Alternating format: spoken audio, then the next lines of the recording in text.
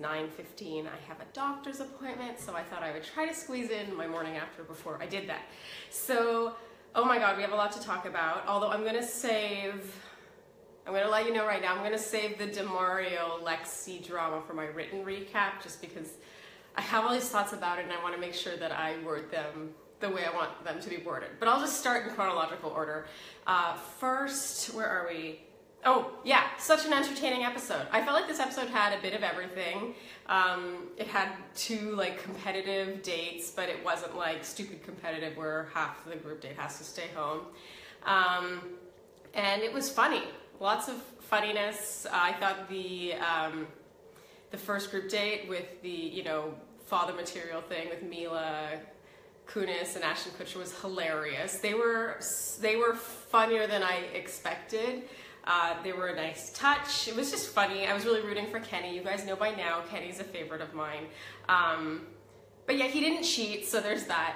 I gotta say, I cannot take Lucas that seriously as a contender.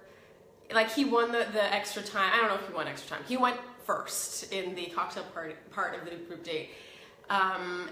And I don't know, he was like reading Rachel a poem, and I was like, okay, next. Dude, I just don't buy it. Like, you're there for the waboom, and it's fine. Just, yeah. I said this in my Pretty Pandas recap, actually in the comments below, that I don't like my intelligence to feel insulted. And so I don't have any problem with Lucas being there as a character piece. We know he probably won't last long, but the minute he tries to start being serious, I'm like, okay, I feel I have a niggle that my intelligence is being insulted. So yeah, Lucas I just wish he would just stick to his one thing, because I just don't really buy it at all. I'm sorry.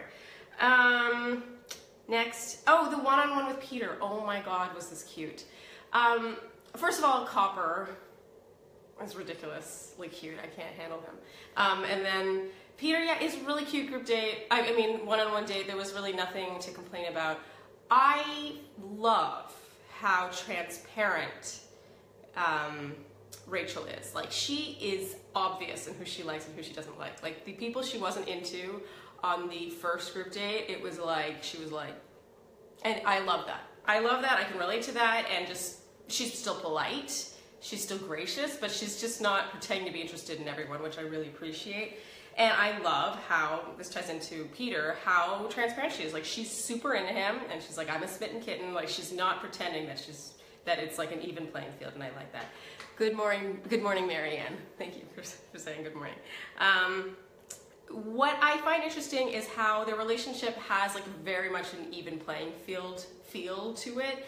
And I say this in Bachelor seasons, so I think it's only fair to say it in Bachelorette seasons. I don't get necessarily the feeling that Peter's more into Rachel than she is into him, and I think that's a good thing.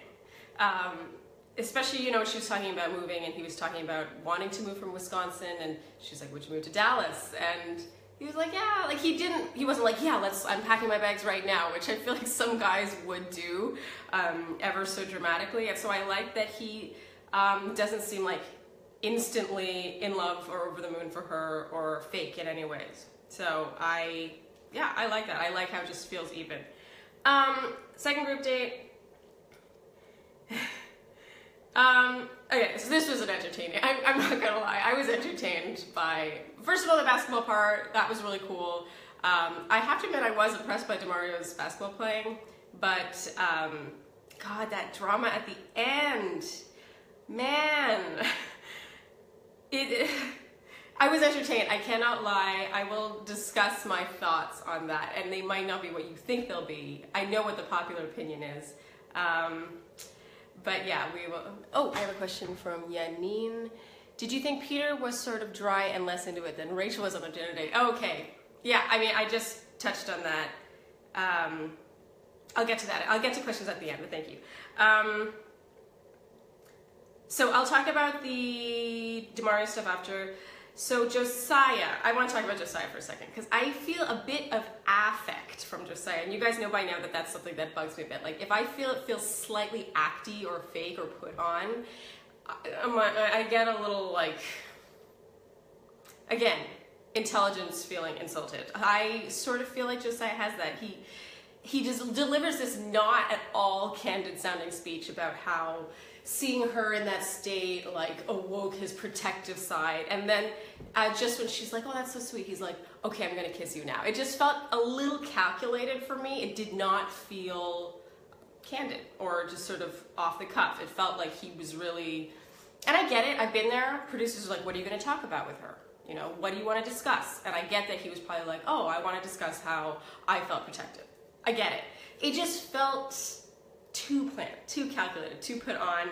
I'm still open. He was in one of my top 4 last week. I think that he's going to last a very long time based on his airtime, his edit, all that stuff. His storyline, oh my God, it's excellent and tragic and all of those things. He's great TV. Something about that one-on-one time made me a little icky. And then he was rewarded with the group date rose. So anyway. Okay, so I'll talk about the Lexi DeMario stuff in my written recap. And as you know, you should check out All the Pretty Pandas. I will have that out around Thursday, Friday. And I'll also touch on the fashion there because I had a lot of fashion requests this week. And to get to the question, did I feel Peter was sort of dry and not that into it? Again, I feel like this comes back to what I was saying earlier about it being sort of an even playing field. I didn't feel like he wasn't into it. I felt he was just sort of feeling it out. And if the roles were reversed and she was the bachelor and he was the like a bachelorette, I would be super into that. I talked about that in the past, like how I like it when the lead is sort of kept guessing and like, you know, it's not all in their hands, and I really like that. So I like that he didn't seem too over the moon, because I actually would have thought that felt a little forced or fake, which is, yeah, getting back to Josiah.